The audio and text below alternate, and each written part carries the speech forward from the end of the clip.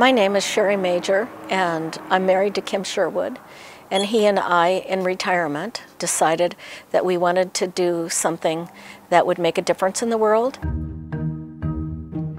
Him being an environmental engineer and me being a former teacher, we decided that building a campground that modeled sustainability is what we wanted to do in our retirement. It's unique because we take sustainability seriously.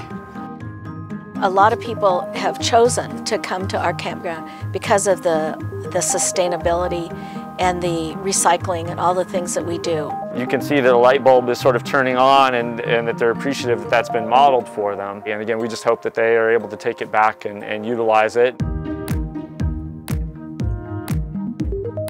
The walls of the building are extremely well insulated. They're straw bale walls so that we don't have to spend a lot of money on air conditioning or heating in the winter. We also have heating in the floors that is radiant heating. The material that covers the floor of our yurt, the carpet in there, is 100% recycled phthalate bottles.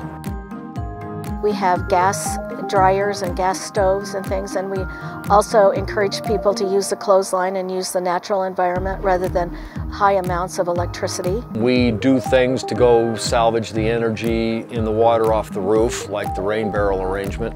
And we're studying how we can store the summer's heat to be used in the winter and the winter's cool to be used in the summer in the aquifer that flows below our feet.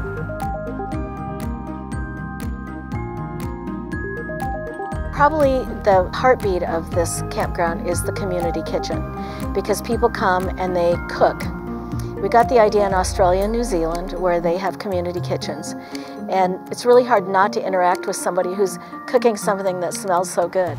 So people are always sharing and talking, and then they talk about what adventures they're going to do, and they form friendships. They form international friendships.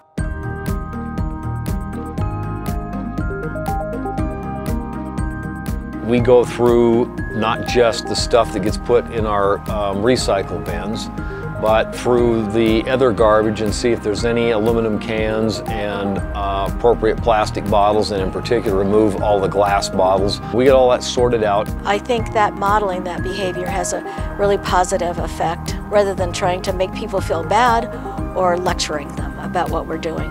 Just trying to show them that you can have a lot of comfort and joy using less energy.